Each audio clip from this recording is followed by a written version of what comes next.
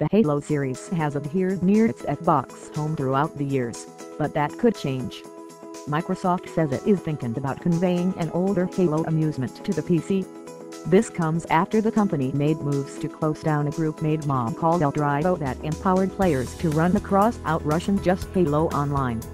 With Halo Online, there's a typical misinterpretation that once it was crossed out, the advantages either turned over as open source or left for the group's impulses as abandonware, neither of which is in reality evident. Not exclusively did Microsoft issue takedown Cs at the season of the first breaks, but many elements of that basic code and substance still actively used today and will keep on in the future.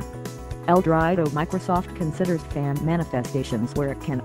Other Halo-related tasks should proceed as long as they meet certain gauges.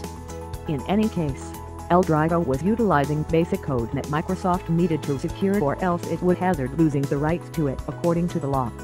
In any case, this implies ElDewrito is dead. The modding group can't never again keep chipping away at it, or else Microsoft should heighten its legitimate activities. Once again, this makes a hole on PC for individuals who need to play Halo with a mouse and console on their Windows 6, and 343 Industries has recognized that request. That's a big shift for 343 Industries, which has had to prioritize console for its previous Halo games.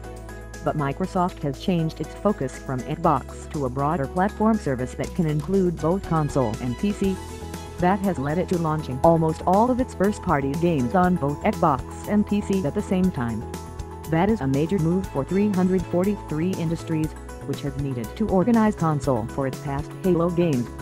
But Microsoft has changed its concentration from Xbox to a broader platform service that can include both console and PC.